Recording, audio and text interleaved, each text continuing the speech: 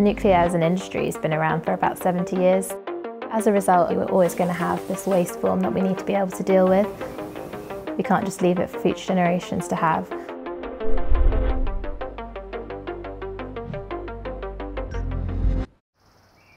Nuclear energy makes up 15% of our electricity production, and it supports a variety of industries, including defence, medicine. Nuclear Waste Services is the one-stop shop for managing radioactive waste in the UK, and I did a degree in environmental sciences. I loved this course in radioactivity in the environment and decided to take it forward as a master's, and then found my feet with a really great graduate scheme called Nuclear Graduates. My job involves facilitating the relationships between suppliers and customers to make sure that they get the best value for the taxpayers' money. Safely managing our waste to its final resting place, or indeed recycling it and reusing it, is vital. In order to be truly effective, we need to foster collaboration and innovation between organisations. And we need people like Sarah with the right skills to be able to do that. So we're here at the Tradibi Inutech site based in Dorset. We're partnered with Tradibi, who work on a very particular type of radioactive waste, the desiccant found inside Magnox nuclear reactors. And my role is to make sure that that partnership goes well.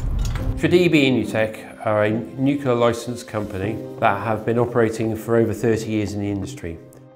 So we're able here to take an ILW waste stream that currently has no disposal route, to develop a disposal route for it, and then to do that early disposal. So we've essentially taken a material that was intermediate level waste, we've removed the activity from it and sent those to compliant disposal routes. So that saves everybody money, because we're dealing with the problem today rather than leaving it to our descendants at a later date.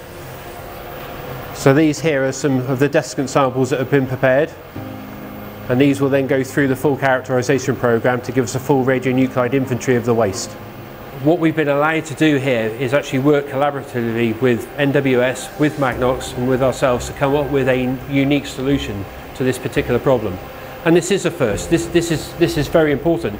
It's all about collaborative working, and that's what NWS are able to do very well and bring to the table. We're here to bring together the expertise from our supply chain partners, our customers, the waste generators, and also our own teams, and to provide solutions right now to today's problems so we can make that waste permanently safe sooner.